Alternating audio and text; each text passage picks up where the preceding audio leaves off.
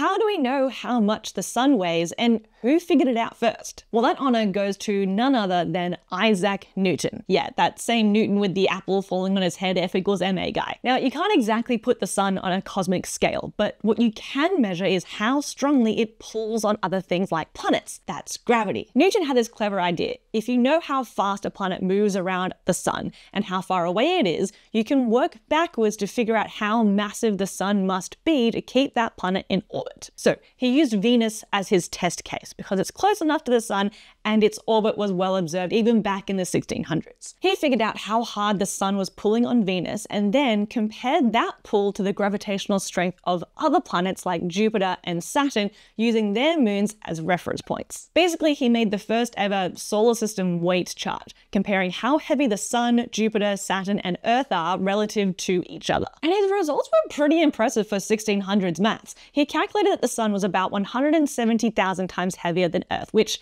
okay, is a bit off because the real answer is about 330,000 times, but he nailed Jupiter's mass almost exactly within a few % of what we know today. Not bad for someone with no computers and definitely no calculators. Now, you might be wondering, because I certainly did when I was reading about this, why was Newton bang on with Jupiter, but less so with Earth? This is largely attributed to two reasons. First was his estimation of how far Earth was with the sun. He was about 20% off of that number. And second, Newton had made an error in copying his work for each new edition of his Principia. But there you go. Now you know the answer to the question,